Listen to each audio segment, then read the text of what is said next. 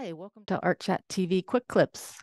I'm your host, Linda Riesenberg Fisler. I'm an artist and a writer, and I'm glad you guys are tuning into this.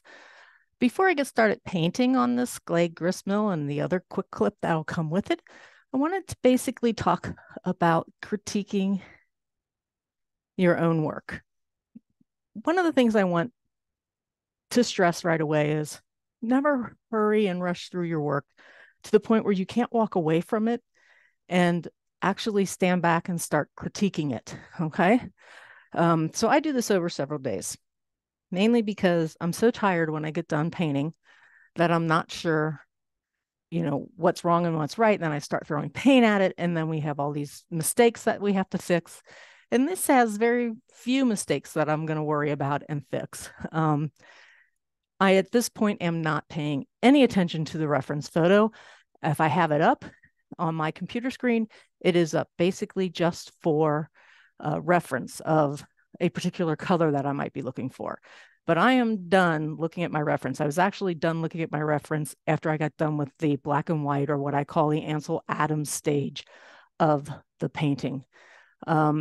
So not real happy with this. Too much going on. It really pulls the eye. And while it may be the star of the painting, I don't want everybody just sitting here looking at it. So first question, what's the star of your painting? It naturally is in this focal area here.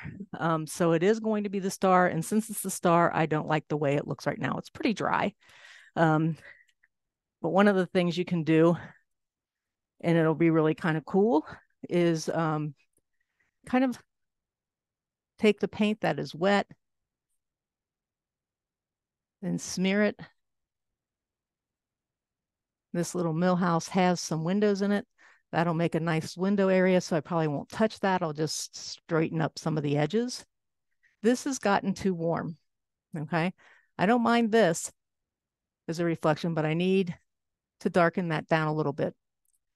I know from me being there, being at different mills, some of these areas are weathered a lot. So I may come back in with the darker color and just let this color be the weathered area of the board. And the same with over here. This is a very weathered area that's picking up from the colors that are around it. And again, light bounces everywhere. I may just glaze with a blue to bring it down a little bit, but it's not really bothering me. It looks nice, and I could probably tie in those colors to make it look even better. So that's my first area. The first question, what is your star? This is my star area. This is where I'm going to actually pay a lot of attention. This is too gray. It's causing too much of an eye-catching thing. So I'll probably come back and glaze this with a blue, and I'll probably glaze these rocks with the blue just to bring them down a value. And of course, it's got to be very dry to do that, and it's still very tacky. So we're not going to touch with that until it is dry. Okay, I like how this back area doesn't have a lot of structure to it. Very soft edges. It allows the eye to move through. It's got all these wonderful colors.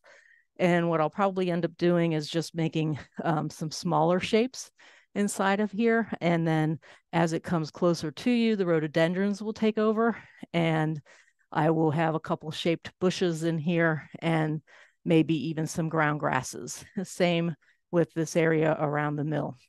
I'll bring this over a little bit. I don't like how this looks, so I'll bring this over a little bit to push that back into the painting, because it needs to be pushed back. It's not that big of an area that needs that much of attention. I need to throw some of these colors down here into the lake part. Sorry, you're kind of crooked. I need to throw some of the colors here down here into the lake area or the creek area. That'll happen too. I'll throw some colors up here as well. All in all, this is, a painting that I like where it's going. So I'm going to keep it, and I'm going to, a lot of stuff I'm going to keep, but I'm just going to make some adjustments on where some things are and where the values are. So never be in a position where you don't want to self-critique your work. Critiquing your work is essential. It's how you improve your eye. So always step back and look. As far as I'm concerned, this little area here where all the stilts are that hold up the trough where the water comes through, I don't care if people see that or not. We know it's there. We know something's holding it up.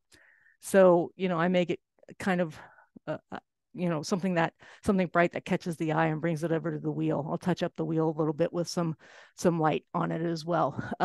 But for the most part, we're just gonna play very loosely with soft edges in here, except for one particular edge that I want them to follow and climb up the steps to the house so that they end up walking through there. So self-critiquing your work is very, very important.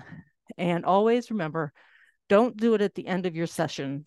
Wait a day, wait a few hours, come back up, look at it, start making mental notes of what you need to fix, what you like, what you don't like. So that's the Art Chat TV quick clip for the day. Thank you for tuning in.